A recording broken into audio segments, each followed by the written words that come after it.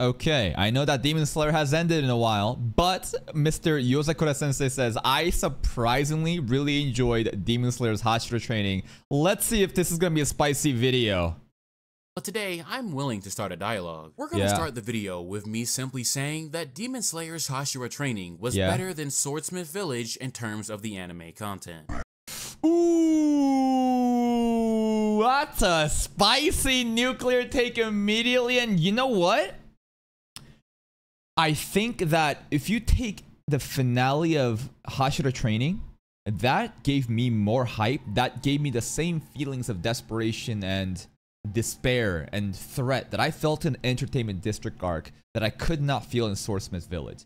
If you combine all of the Swordsmith Village arc episodes and compare it to the Hashira training, I'm not sure if the same can be said, but this is a hot take that I'm willing to get behind. I have to break your neck. Before going any further, I am once again prefacing this by saying I'm anime only, so manga readers, put your pitchforks down. I see you typing up a storm. Now this isn't to say that Swordsmith Village is bad, because all in all, it's okay, but I can understand why out of all the arcs, this may be the one that's more forgettable. In my own personal... Exactly, Swordsmith Village arc, for whatever reason, I just didn't feel the same level of danger. Not at any single point did I think that our characters were gonna die. Even like the Nezuko scene in the sunlight, it's just like, do you really think that Nezuko is gonna die there? Like, no fucking shot. You think that Nezuko is gonna die because Tanjiro's chasing after these fucking random ass villagers to save them? It just made no sense. At no point did I actually think that any of them were in true danger. Some of the Mitsuri stuff that was like going on, you know, yeah, the backstory stuff with the Mist Hashira, it was pretty good, but I don't know, it did feel that it was lacking.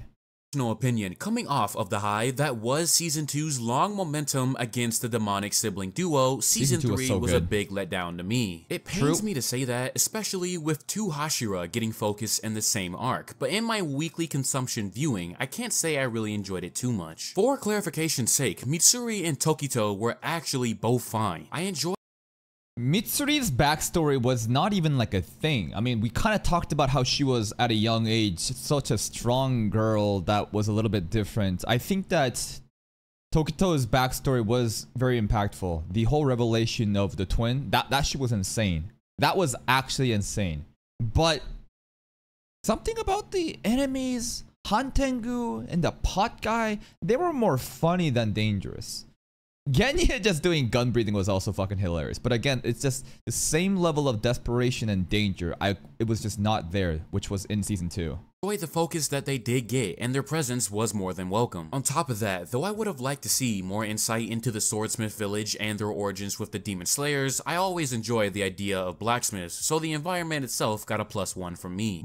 I love that one blacksmith that continued to ignore not Hantengu, the other guy, the jar guy, and kept, you know, working on the sword, ignoring an upper rank even after the shed was gone. What a giga Chad. My dislike of the arc truly stemmed from two main aspects, starting with the upper moons. I hate that I have to compare, but Daki and Gyutaro meant some serious business back in Season 2. Of all the fights that I have seen within the Shonen Spear, that whole battle was one of the hardest fights for survival I have ever seen. The entirety of Season 2, as soon as Daki and Gyutaro showed up, my god, every episode was like, shit, can we actually do this? This is insane. Not even Tanjiro. Like, remember when Inosuke seemingly died, but he shifted around his organs, so that was fucking crazy? And again, it's just that wasn't there in Season 3.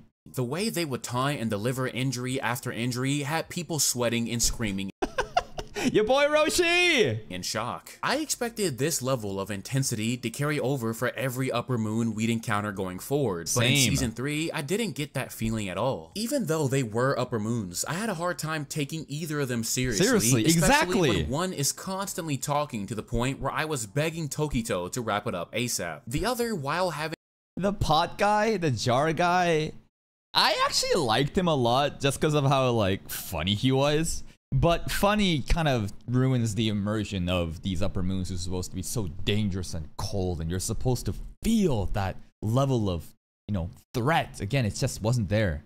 Having a pretty cool blood demon arc didn't do much for me either. Even with some very cool moments, it was hard for me to be deeply invested when I couldn't really get down with the antagonist, which is a shame because again, the Hashira were cool. Mitsuri ended up surprising me with such an incredible use of flexibility in both blade and body maneuvering. The second Yes, body maneuvering. I love the love breathing stuff. It's like, what the fuck? That's crazy. And then to realize that love breathing actually is, you know, what's it called? A derivative of Rengoku's sun breathing, right? Or not sun breathing, sorry.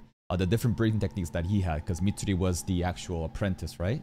Second issue is within the finale itself, and that deals with Nezuko conquering the sun. Look, yeah, I'll just tell it how I took it, but I wasn't a huge fan of the execution for this per se. Apparently, it wasn't explained well in the manga, but the anime had its own explanation with her body evolving in preparation to conquer the sun. I've also seen people say that it was because Nezuko consumed some of the blue spider lily as a child. I still have yet to get a concrete solution, but yeah, where I'm at right now is not fond of it in the slightest. The anime definitely didn't really give an explanation, and I don't think they were trying to. I think they're trying to keep it hidden, right? I'm pretty sure the relevant information of how Nezuko did that is going to be shown later, but yes, I have read some comments regarding people's, you know, theories or more or less spoilers. This is not me saying that she needed to die, because it's obvious why she had to live, but the path that got us to that moment did not land for me. Even after everything. The Ohio moment, it was impactful. It was definitely one of the better moments of season 3. Obvious why she had to live, but the path that got us to that moment did not land for me. Even after everything I've said though, I'm sure many of you all are still looking at me a little crazy. So let me change my gears and move towards Hashira training. Now, from my understanding, Hashira training in the manga is exactly 11 chapters, and as such, initially seemed impossible to stretch into a full anime season. How did they do that? 11 chapters? Put into fucking an entire season of anime in 8 episodes, and not even just 8 episodes. The first episode was also like an hour long, was it not? I forget. But the last 2 were longer than the traditional like 22 to 24 minute episodes. It was like 30 and then 40 respectively or something like that. That is until we were met with some very unique circumstances of 8 episodes, with the entire season having more anime original content than anything I've seen in the past few years. And there was some good moments for Hashira only scenes to flesh them out, but goddamn, that 10 airplane scene was insane. Outright, Hashira training is pretty much Tanjiro running a level up gauntlet, tackling different areas of stats in order to reach the prime Hashira physique. Even so, leading up to the finale, there were quite a few things that managed to capture my attention. Anytime Sanemi and Iguro were on screen, they were great moments. I enjoyed their anime-only scenes. This year. Starting with the Hashira meeting, the marks that appear on the Demon Slayer's bodies are essentially marks of death. It's pretty easy to fill in the blanks, but to think that Tokito and Mitsuri may inevitably die already hurts, and only furthers the thought that all of these Hashira may cease to exist by the time. What did you say? What? What? Finale, there were quite a few things that managed to capture my attention this year. Starting with the Hashira meeting, the marks that appear on the Demon Slayer's bodies are essentially marks of death. Was this confirmed in the episode? I don't remember a specific mechanic of if you have the Hashira mark that you will die. It's a mark of death. I thought this was just a simple heightened elevated form. What the fuck does that mean? What? Pretty easy to fill in the blanks, but to think that Tokito and Mitsuri may inevitably die already hurts, and only— What is this guy talking about right now? He's making it sound like it's a mark of death where you're surely gonna die. Now, people will probably die in the, you know, Infinity Castle arc, no doubt. But just because you have the Demon Slayer mark, it's making it sound like the anime told us that you're gonna die. Are we watching the same shit? He furthers the thought that all of these Hashira may cease to exist by the time the story is completely over. This was my first indication that the series is truly aiming to bring this all to an end very soon, and I'm very confused on how he interpreted that, but okay. On top of that, we also had Lady Tamayo cooperating with Shinobu. 2 pretty important developments looking at the impending climax while delivering on more character expansion. Tamayo goated, bro. And like at the end of Hashira training arc, right? Tamayo was still stuck to Muzan. Wonder if she's gonna have any lines in the beginning of Infinity Castle, because like they're still stuck together, you know? She's still got like her arm through his chest. Like, what's gonna happen with Tamayo next season? Before I get to them, I do want to mention that I found it somewhat intriguing that the Demon Slayers had no idea that the Infinity Castle existed. Even after all this time, the demons had as much of their own territory outside of just the Cloak of Night as much as the Demon Slayers had their headquarters hidden away beyond the Wisteria. It made me think just how exactly would the finale be approached, especially when the Infinity Castle moves and reconstructs itself as if it were its own living entity. And talking about how we end and lead into the Infinity Arc, I thought this is one of the coolest way to end the season and also waste no time as, you know, season 5 starts. Because how did season 4 end? With everyone being ported into the Infinity Castle arc. Now, when season 5 begins, there is no setup required. Immediately, we're already dropped in and we get right into the action. It was just the perfect way of ending season 4, having the most hype surrounding this arc. And when season 5 begins, or, you know, the movies, they can just get right into it. Setting that aside for now though, we finally were able to get around to more context involving Giyu, Guillaume, the Shinazugawa brothers, and a small tease of personal impending conflicts with Shinobu and Zenitsu. Yeah, so like Shinobu's sister got her head cut off, which I'm assuming was by Doma. Zenitsu got that letter, which probably was bad news regarding his master and why he's so locked in now, which I love. Giyu's thing was, you know, him not thinking that he was worthy of being a Hashira, therefore he denounced himself even though he is a Hashira because his best friend carried him in the exam. Guillaume got snitched out by Sayo, who was like a 7-year-old kid that fucking lied, but apparently in the manga, that girl was not such a demon.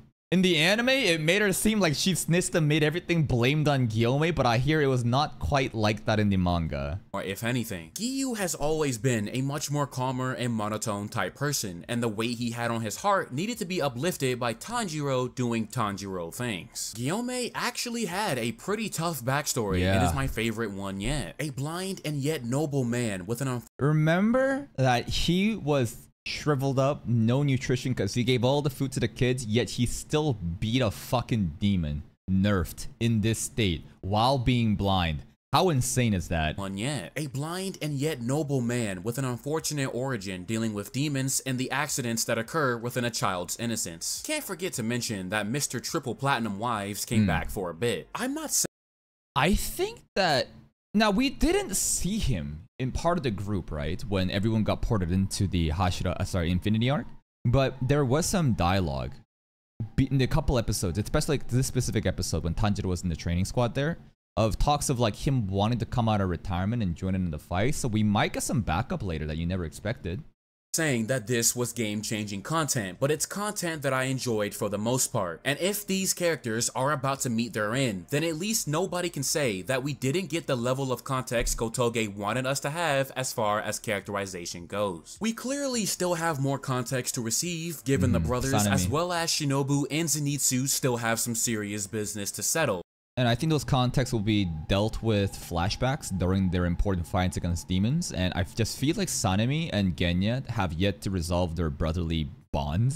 So one way or the other, I think one of these two will be in danger and the other brother will save them through action because they just can't. They're too tsundere to talk it over, right?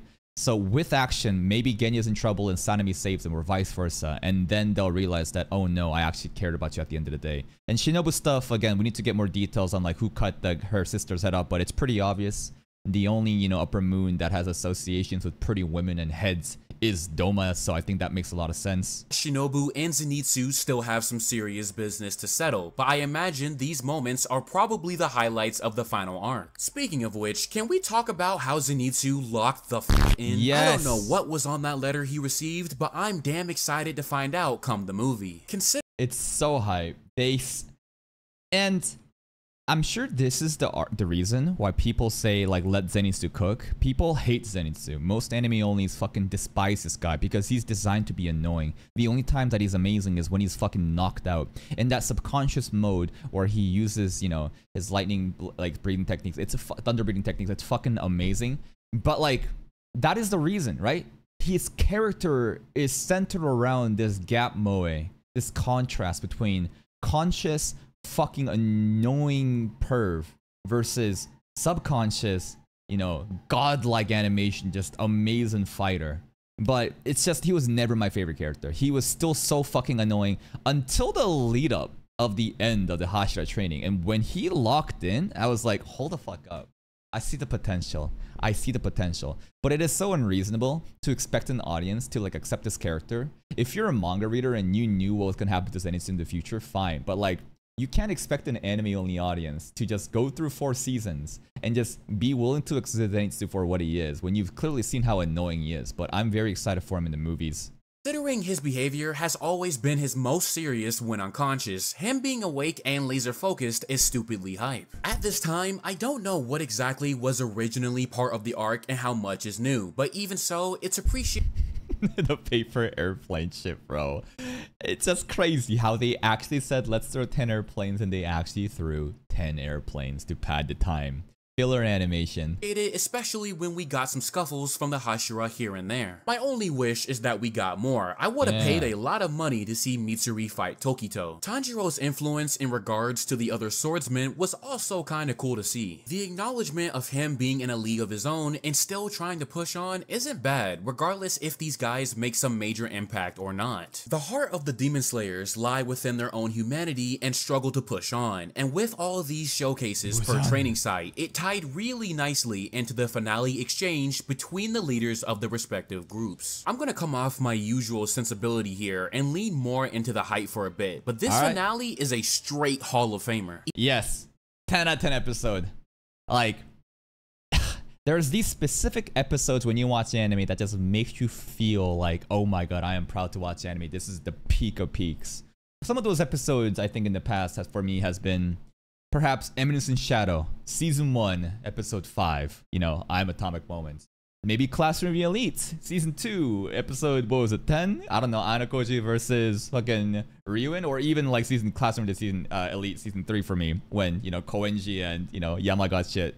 And then Demon Slayer, Season 4 finale, like, this was amazing. This was like 10 out of 10 episode. It was so fucking peak. It was so good that it made me ignore all the bullshit of filler animation that led up to the finale. Like, that single episode just like redeemed the entire season for me. That's how good it was. Imagine if your greatest enemy of all time came to your house to get rid of you. And not only do you leave him with an exchange that pretty much opposes his ideals and pursuit of eternity, but then you blow yourself, your wife, and kids up just to create an opening for your will to be carried on. Then crazy shit actually went down like a messiah. It's not that the master was in danger. It was Muzan in danger, walking into a fucking tiger's den. Y'all thought that the master was in danger because Muzan's coming. It's like, no, it was the other way around. And the slow realization during their dialogue as the master just like roasts Muzan, it's fucking crazy. The whole monologue, remember the time? The thing that really just like changed my perspective of how bad it actually might be was when they talked about how if the master dies, it's fine, because the other demon slayers will simply become more emboldened through the sacrifice and be more willing to fight against Muzan and defeat the demon slayers. But if Muzan dies, that's it. That's the end of the demons, right? And at that point, I was like, holy shit, things actually might not be as bad as I thought.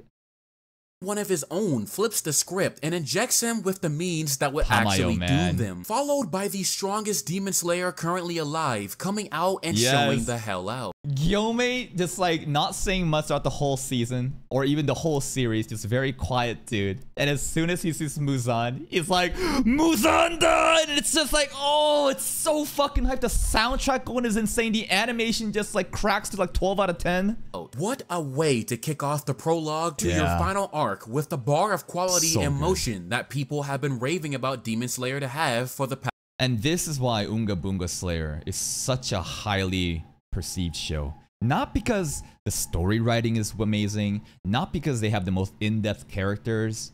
I understand it's a battle shonen. I understand that the movie tier animation from Studio Ufotable is heavily carrying Demon Slayer, but they know how to do hype right. They know how to get people excited. Sometimes you don't need a complex story. Sometimes all you need is just hype Unga Bunga happening, and goddamn, this shit was hype.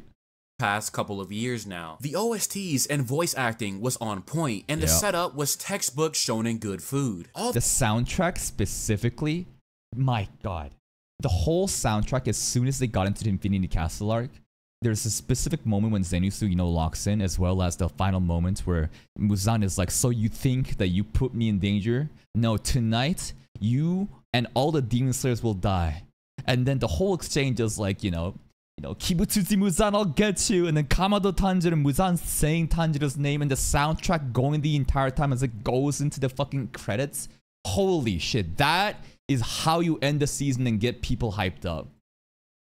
The Hashiras and the main character arriving at the same time, all of them summoning their breathing techniques, and Tanjiro going straight to the Hinokami Kagura. And right when they plan to settle this right here and now, a simple pluck of an instrument shows who really is in control of the situation here. The cherry on top, everyone, no matter where they were in the area.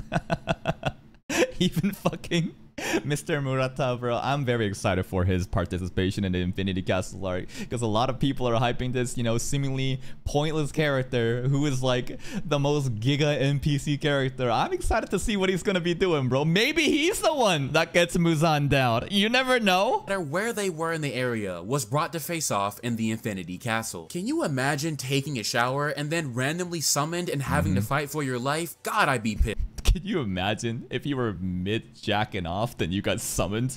I don't know what to expect going forward, and episodes like these make me happy that I do not read the manga. There are emotions that either being a reader or an anime only can bring, and I'm glad I'm going in blind. The scale saying, oh, this moment, Zenitsu being locked in, the whole soundtrack playing at this current time. Oh, it's so good. How is this so hype? It's just Zenitsu just like saying nothing. Stoic face, but because of the character that you've known for 4 fucking seasons, changing like this with the soundtrack playing. And as you know that we're entering into the final arc of this Demon Slayer saga, it's crazy.